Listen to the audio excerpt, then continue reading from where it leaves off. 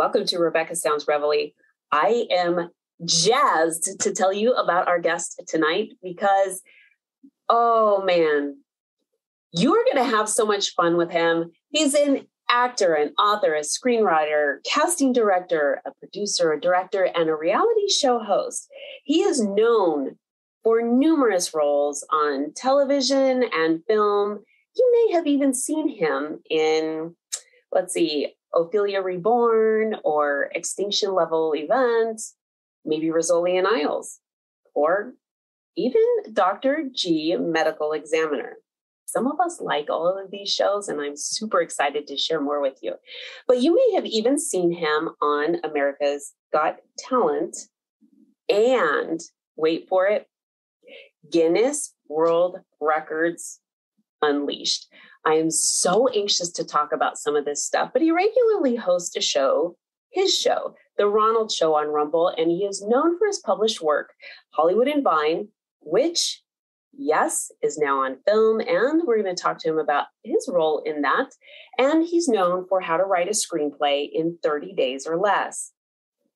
Get your groove on, guys, because here he's got the insight.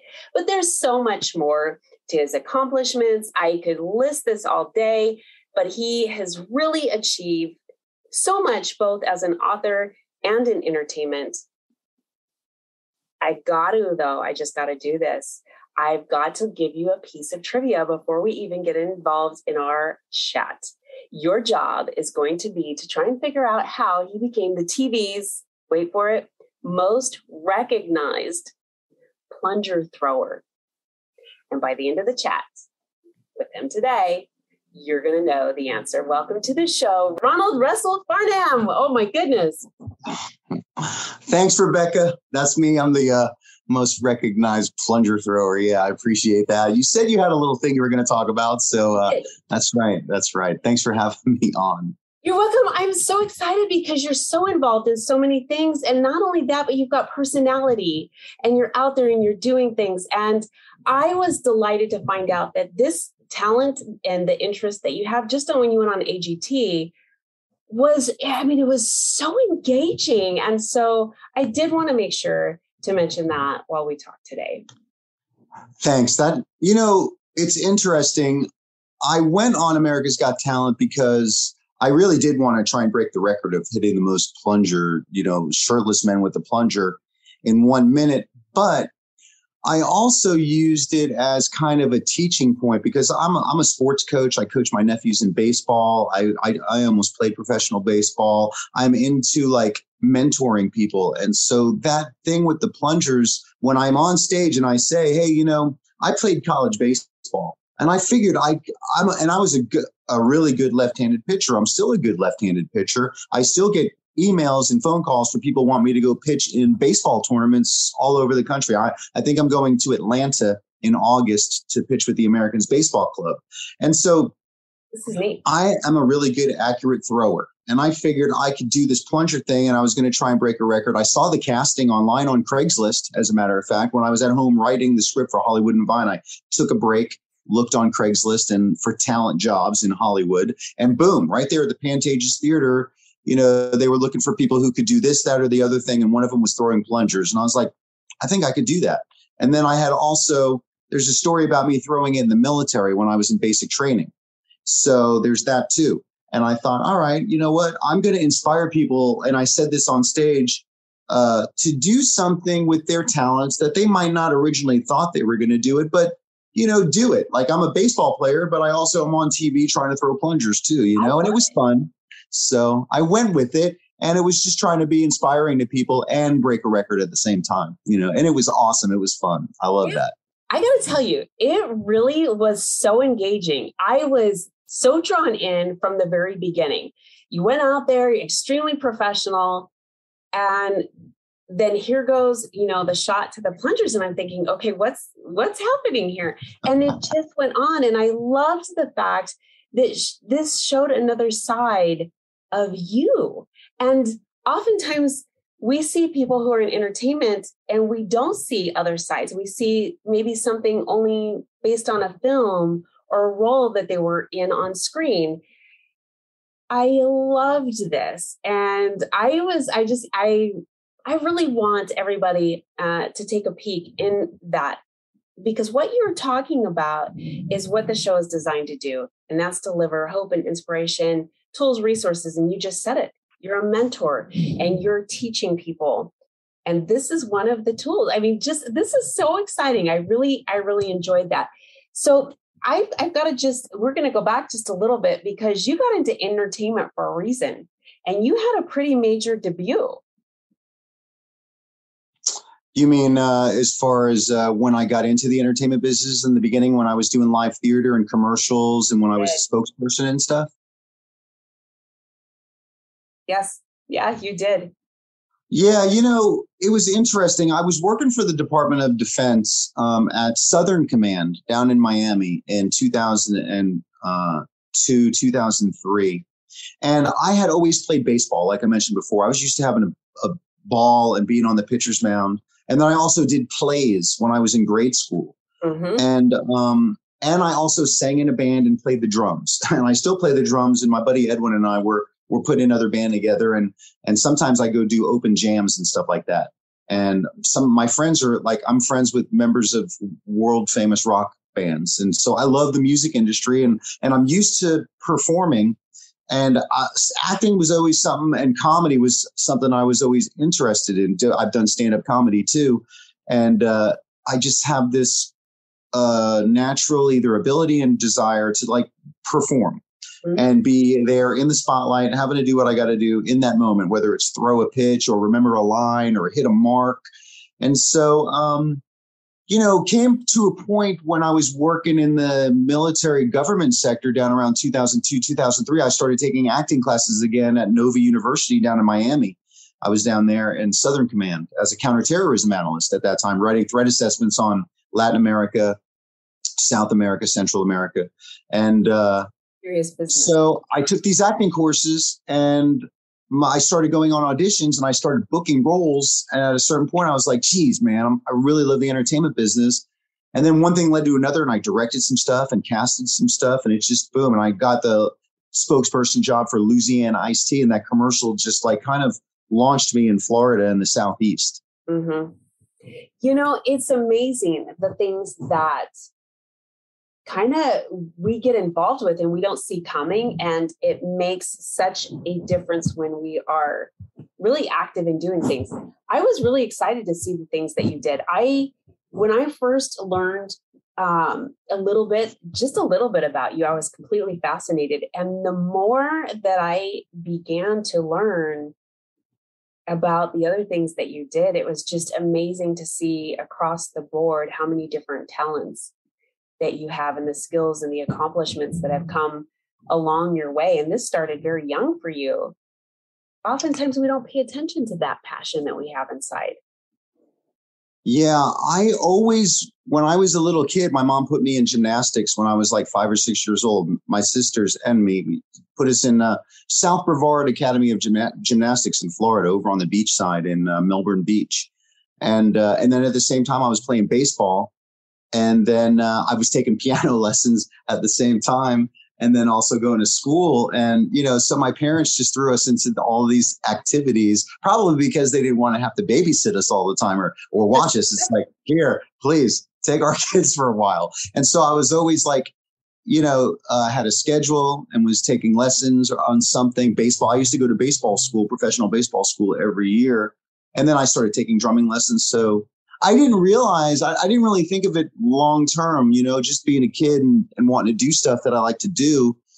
All that athleticism and playing basketball. I started playing basketball and football. I started playing a lot of football too. And tennis. I started taking tennis lessons. So I just kind of got really good eye-hand coordination. And I learned to really kind of be solid in the middle of a team dynamic as far as either being leadership or crew, whether I have to be the director or the team captain or the quarterback or just a guy, crewing and helping carry stuff or do whatever. I've just learned how to operate within those dynamics and pick my role and then do it, So do it well. Okay, so let me just go back for a second. There's so many people that say if you want really good skills in life, to be in business, to be in entertainment, to be in anything, having been part of a team, a sports team, is the most crucial thing that you could do, because it changes your entire view about everything that you're doing and how you become involved in different things. And not only that, but persevere through and sort of have the mind frame of winning or being successful. Do you think, you think that was a really kind of a big foundation there with all of the things you were doing? Yes, because it taught me how to goal set and see what I wanted to achieve and then go and do it. And that helped me survive in Hollywood and making my own movie when I did Hollywood and Vine and then Horoscope and what I'm doing. So I set goals in sports. And I remember specifically when I was living down in Miami, I was also playing for the Southern Command men's baseball team. Me and another guy, another major, we started this team so we could compete in the South Broward men's baseball league, wood bat baseball, 18 and up. And I'm a left-handed pitcher and I can hit. And so I had a goal to throw like 100 miles an hour and be the best pitcher. And I worked out for a whole year down there at Southern Command, getting up in the morning, going to the gym, lifting, heavy lifting, and then throwing long toss in the morning and throwing a weighted ball workout right after my, long toss. And then go in the shower, get dressed and go to work and go be a counterterrorism analyst right there in the building. Because we built our own field right outside the building. And so that year and moving forward from there, I dominated. I had a 0 ERA, meaning I didn't give up any runs the whole year. I led the league in strikeouts, striking out the most batters, and we won the championship. And my team carried me off the field on their shoulders at the end of the championship game, and I won league MVP. So, yes. And I've been on a lot of championship teams. I played with the Americans Baseball Club, and we've been going to the Roy Hobbs World Series in Fort Myers for 33 years. And that Roy Hobbs, that Robert Redford character from The Natural, there's this whole wood bat World Series tournament of all different age groups from all over the world every year. And we've been going to it. And I've won championships in that and been part of this team of people from all over the United States that, we still play together. We still come together. I play with Doug Flutie sometimes, the Hall of Famer. And I've learned a lot from him as an athlete who, knows how to go about his business on a sports field. That guy's a really big time leader, Doug Flutie. Yeah. This is really exciting. Ronald, want to go back for a minute and talk about Hollywood and Vine, because you mentioned it. And so I think that this is perfect timing, because you wrote a book, Hollywood and Vine, and it has now become a film. Yeah. Around 2011, I was living in Hollywood. I was living there with Scott DuPont. He was my roommate. I met him on Larry the Cable Guy over at Universal Studios in Orlando. We met on set like around 2006 or 2007 when Larry the Cable Guy was shooting. Oh, and we stayed. Love it. Yeah. So we stayed friends and we kept communicating, and he would contact me every year. Hey man, when are you moving to LA? Mm-hmm. And then for like 3 years. And finally in 2011, he's like, you ready to move to LA yet? And I was like, yes, I just packing up all my stuff and I'm coming out there. He's like, great. I got a room you can rent. Boom. And so I immediately started writing screenplays, and one of them, the Hollywood and Vine, was originally based on one line and one concept about the contrast between cultures. Okay. And there was all about this person going up the escalator and a person going down the escalator at the Hollywood and Vine train station. And this person going up says, with a foreign accent, because it was about foreign culture in America being persecuted by U.S. citizens who really the whole thing is about this land. This world is just land everywhere. There's no reason to call someone a foreigner. And that was the concept in my head. Like, we're all just living souls on this earth, whatever it is. Why can't we just be living souls, not making fun of people? And I wanted to spark this idea. So it was like, I'm at the Vine in Hollywood station. This person was coming up and this person was like, it's not Vine in Hollywood. It's Hollywood and Vine, you silly Russian. And then it turns into a fist fight. Okay. Well, I know. And then it turned out to be Hollywood and Vine, the movie, but started out with that one moment. I think that is such an important, I think that the plot, I think everything surrounding it is so important, and it's crucial at this moment in time. I don't think growing up, And all of the things that you and I have seen, I don't think it has been to the degree as it is now. I know that there's different shifts that have happened, but where it's at right now just seems a little bit more heavy. Yeah, I can't imagine. I could not have imagined that the world would be in the place that it is right now. But honestly, looking at how everybody has been programmed to kind of manifest this rapture and Armageddon, it's like we're diving into the darkest times, starting some type of tribulation, based on the Bible, which everybody knows about, and we might be accidentally manifesting, and we don't have to. Some people think the future is set in stone and there's destiny and it's got to be the way it's got to be. But I think that we can really control our reality if we can all think en masse together what we want our future to be like. Right now, we aren't really dictating our future. Our future is being dictated by a bunch of rhetoric that everyone is being kind of invaded with. And it's kind of almost seems like it's beyond the point of no return. I don't know. It's just kind of weird. It is a dark time, and it's divide and conquer. And so this whole spark with Hollywood and Vine about cross cultures and where is this division? It's really mentally.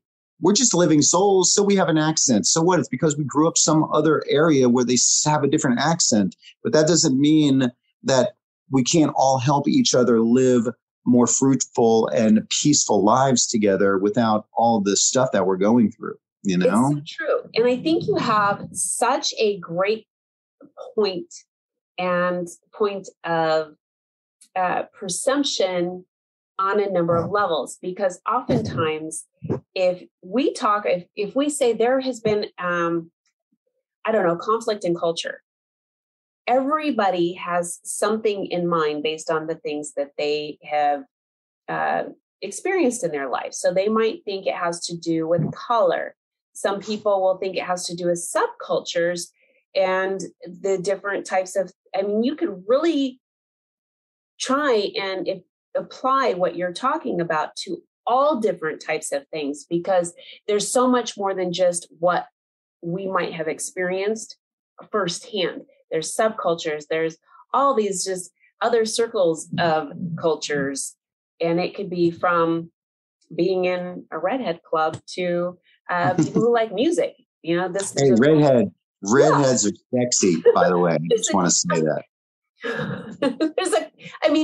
Even if it's music, you can segregate people based on the type of genres. So there's a lot of different things that come to mind, but it's important that when looking and listening and learning, that we can apply the same concept to no matter what it is that comes to our mind in trying for unity and understanding. So I love that you have taken hold of this, and the fact that it's the elevator. When you mentioned this first, I grew up in LA. And so I was there during a time where there wasn't any subway, I guess, if that's what it is, or train station.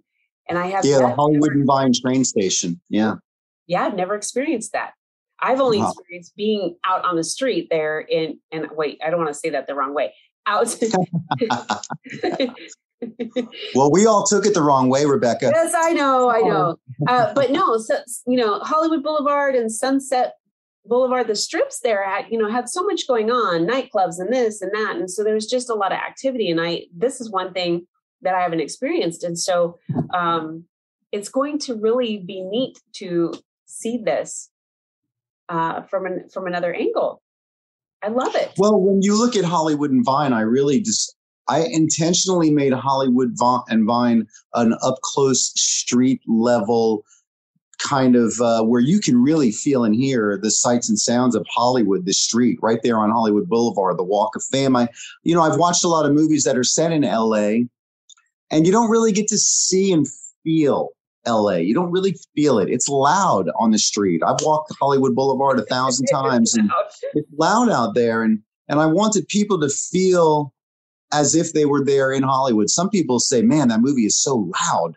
you can hear the cars and the traffic and the noise and the wind and it's loud, but you can also hear the dialogue and the music too. I just wanted to immerse people there so that people who can't get to Hollywood or can't get to LA or have never been there or want to go and are planning on going are like, watch this movie, man. You got to see this. Like, I want to go stand right there. Look, right there in front of the Viper Club, right there in front of Samuel French, right there in front of the Whiskey A Go-Go, right there in front of Whiskey Go-Go. All those different places, In-N-Out Burger, the Wax Museum, Grauman's Chinese Theater, you name it, all those different places, Madame Tussauds. Just, I wanted to capture all of that, up and down the Hollywood Boulevard, the signs, the Walk of Fame, different stars, and there's chase scenes and fight scenes right there. There's a fight scene right at the Hollywood and Vine train station where the Messiah, played by Kimberly Powell, and the female Russian double agent, Sandra Roscoe, they have a fist fight right there at the top of the escalator at the Hollywood and Vine train station. I just, wanted it to be dirty, kind of down and dirty, and like where you can't look away from it. And that's what I really was doing. And I want to see it. When I say I want to see it, because I know that, it's available, but I want to see it so big. I want to see it in a theater where I can hear things the way that you want it conveyed.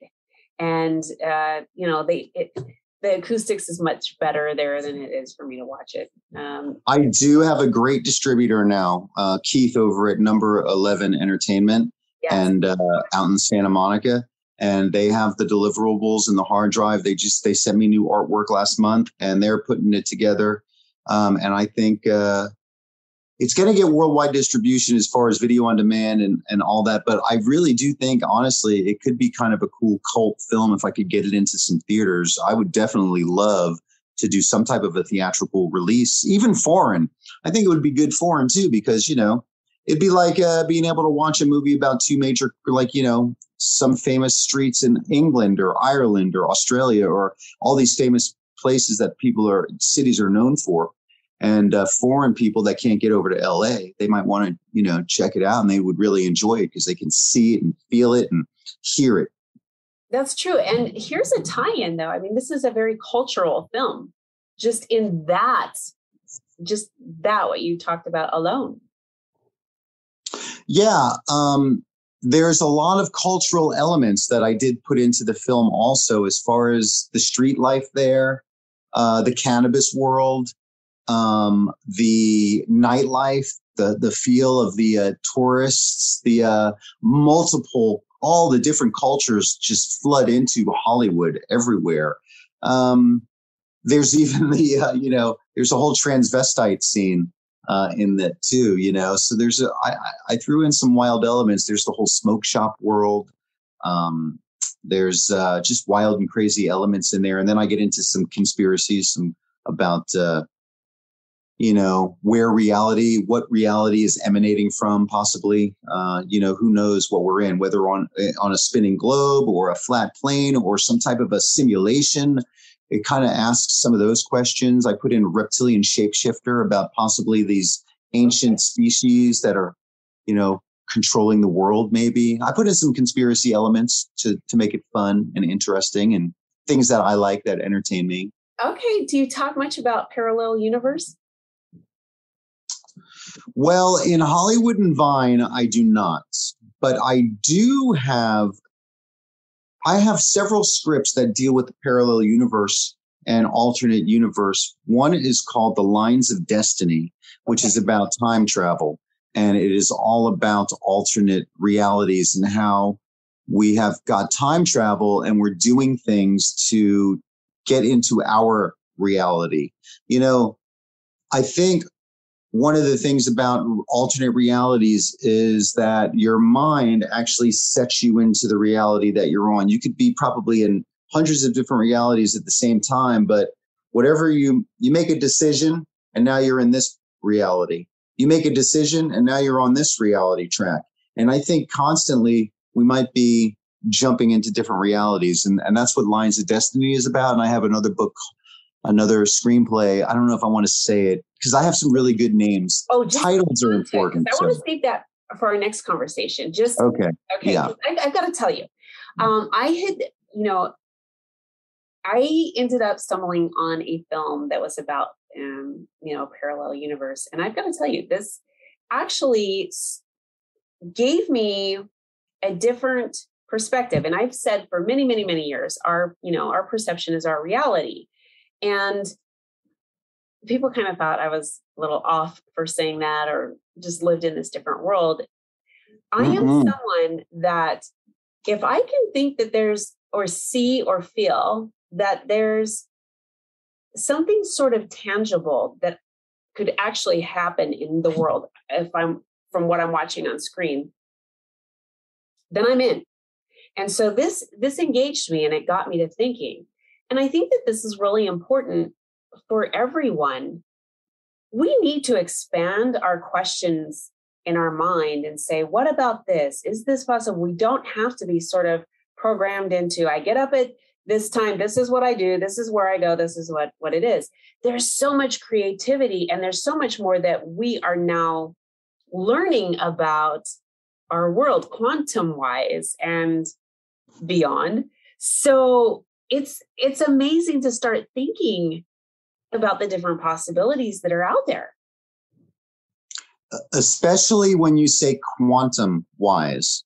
I've been studying quantum physics now for a few years in depth. I watched a lot of videos coming out of CERN, the European Center for Nuclear Research, that employs the top 7,000 physicists in the world, where they operate the Hadron Collider, this 27-mile pipeline underground that has 4 magnets where they smash photons together, protons really. They have a oxygen tube that puts out oxygen atoms, strips off the electrons, and sends the protons in opposite directions where they collide. And they're looking for the Higgs boson particle. And what they've said is, we're not solid physical particles. We're not made of solid physical stuff. We're just these small energy balls, fields of energy. That's it. So that made me really start questioning, okay, well, geez, how much does our mind have over our reality? When you say, perception is reality, that is 100% facts, because we're transcribing light energy in a picture on our brain. And whatever we're transcribing, senses, sound, smell and taste, all these things that are just waves of energy coming to apparently physical limbs and things that are absorbing it, and then painting this picture in our mind.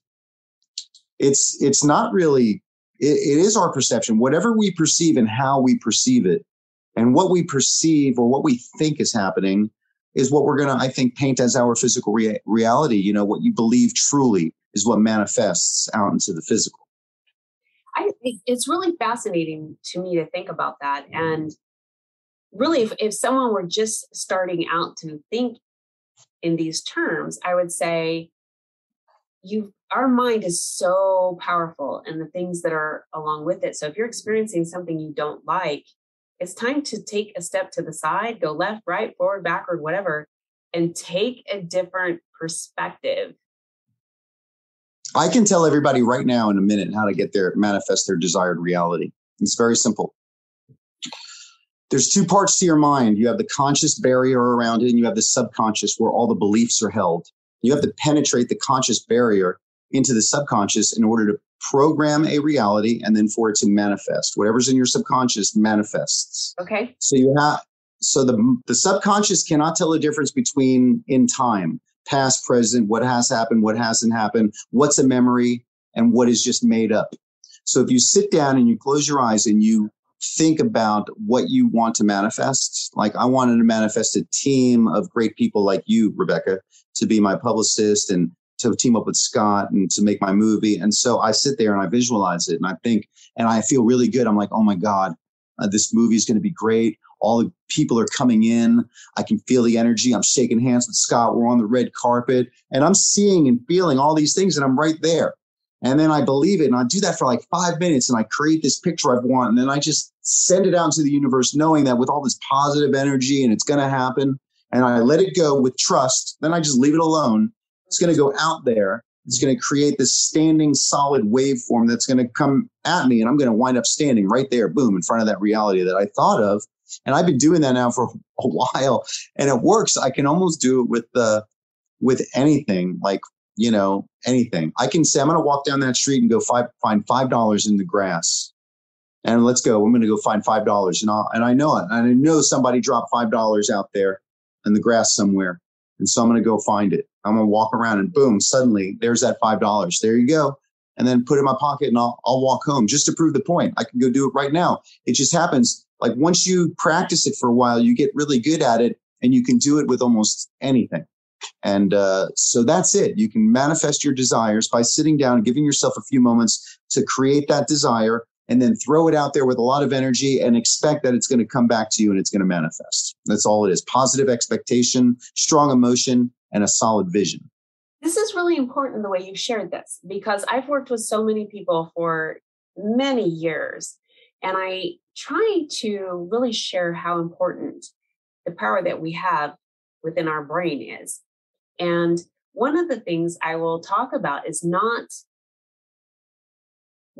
allowing certain negative, which I call unhealthy, things to come in the brain, because our subconscious will tell our conscious to go do that. So for example, I've got a glass of water in my hand and you're walking across, or a plate or whatever it is, you've got something breakable, let's say, in your hand, and you can't drop it because of the damage it's going to cause. But on there, you're holding it, you're walking, you're saying, I'm going to drop it, I'm going to drop it, I'm going to drop it, I'm going to drop it. And then what do? You drop it. Yeah. Mm-hmm. Power. Well, the mind has but one ability, and that is to complete the picture that you put inside of it. I think Abraham Maslow said that. And so positive self-talk is important, and phrasing it properly as positive statements instead of negative statements. Like, I don't want to get into an accident. I'm not going to get into an accident today. I'm not. Well, if you say that, your subconscious doesn't hear the word not or don't. It just hears get into an accident. But if you say, I'm going to go out there, I'm going to have a great experience in traffic. I'm always safe. Everything's great. I'm going to, make all the lights. I'm going to be on time. I'm going to be 10 minutes early. I'm going to just take my time. Then that's how your ride is going to go. And it's all about what you're programming yourself moment to moment, day to day, year to year to live and say and be. Most people are creating their lives haphazardly. And, there's that phrase, failing to plan is like planning to fail. I'm full of a bunch of catchphrases that I apply, and it keeps me producing. I could be lazy and do nothing and sit on the couch and watch stuff, but I decided to just be a creator and enjoy life. And then I'll just do that. And if I build it, they will come. That's kind of one of my mottos too. Like, I'm going to make movies, I'm going to write books, and whoever likes them is going to like them. And I'm going to have my voice and my message and make it as commercial as possible. That's why I made my entertainment company, Enlightenment Through Entertainment. I love this. I think that this is extremely powerful. The messages that you have to deliver through the things that you write, how you bring them to life, the things that you implement in your own life is such an amazing thing that you're going to inspire people on a number of different levels through your work. And you've already achieved so many. If anybody is wanting to see your work, they can go to IMDb. They can catch you everywhere you're at and see the amount of things that you're doing. You are a man that stands behind what you believe and you go after it. And perseverance is proving the things that you're doing. And you even have a show of your own, the Ronald Show. Yeah, I started that around 2009 or 10. 11, 2009, really, when I was living in Florida, a little bit before I went to LA. And it was the Ronald Show, documenting the collapse of life as we know it as perpetrated by the global military industrial complex. I thought, what the heck, man? There were so many things going on in the world. I could just see the future, and I had read about it and started studying it. And I was involved in the Department of Defense for a long time. And I knew the way that things were operating. And I just one day was like, I have to just start talking about this stuff on camera, and I'm going to start a show. And it became and I just thought of it, the Ronald Show. I'm going to document the collapse of life as we know it, as perpetrated by the global military industrial complex. And, no offense against people who serve in the military, but I just feel like worldwide, there's just a whole bunch of warring going on that we don't need. And so I started that in Florida, and I kept running it I've got over 200 shows. and I had a lot of subscribers on YouTube, and my show was getting a little bit, it was giving a lot of friction toward what the agenda I thought was by the mass media and YouTube and Google and stuff. So they terminated my show. But I had already got all my stuff, all my videos, my 200 episodes on hard drives. So I decided, okay, you know what? I'm going to put it on Rumble, and then I'm going to get worldwide distribution for it. Instead of just putting it up on YouTube, I'm going to make 200 1-hour shows that tracks the whole thing, and is still going on today. I still make the shows, but I am reserving them for, distribution with my distributor. So I've got like so much editing and work and deliverables to get to my distributor that I think I need to hire several editors, and I'm going to be doing all this for like the next 150 years. So, but that's okay. I'm doing it. It gives me a purpose. It gives me motives and drive and goals. So yes. I'm going to keep doing that. Yes, I've got to tell you, I'm excited about so many things that you are involved with right now that we can't talk about. And we will be having you come back on to share them as we're moving along with you through them, because these are things that are going to make such a eye-opening change for so many people. And it's all so enriching that it's enjoyable, also as on an entertainment level. So this is going to be a lot of fun. Let me ask you, so the audience, if you wanted them to get connected with you and start following you and just walking with you through the journey as you're going, because you're changing lives and it's going to change the lives of the people that are connected with you, what would you say is the best way for them to follow your journey and get involved with you? Well, right now I really interact with people most on Facebook. I put select postings on my Facebook wall now. And I'm really responsive on Messenger. That, my goal is to have a solid 5,000 followers on there of people that I'm all connected with. And then I also have Twitter. And I'm getting a little bit better at Twitter, but I'm wanting to start engage people more there because I want to be involved with the community of people that I'm speaking to. Mm-hmm. And, in one of my books, I have my email address on there too, the Ronald Show 2011 @gmail. So I also communicate with people there. And just look up my name and you can see my books and movies. And then a lot of those links and stuff also have ways to communicate with me too. But I like to hear responses from people about my stuff, whether they like it, how it inspired them, because I get emails every week from people who are buying one of my books right now, who that is meant as a major self-help tool for freedom and sovereignty. I don't know if you want to get into that one now, but I'm always engaging. And I'm not like trying to be one of those celebrities that's going to be like, oh, stay away. I have to have this shield up. Honestly, I've been a people person my whole life. And I love talking to people and finding out what their desire is and what they're trying to figure out, so that maybe I have something that I've done or can offer or say to them that can help them, because I know how to achieve all my goals now, and I'm achieving all my goals, and I practiced it and worked on it. But I want other people to be happy.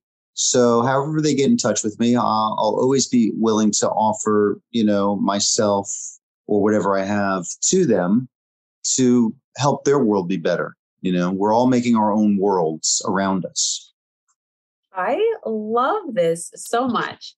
Thanks. I want to thank you so much for everything that you're doing. I'm glad that we've connected and I get to be a part of the journey with you. I think we're so on the same page in so many levels. And those that are watching, listening, being able to convey the things that they're hearing through you and through just this conversation as they share it is going to make a difference. And I'm really excited about the journey. And thank you so much for giving us just a little bit of you today.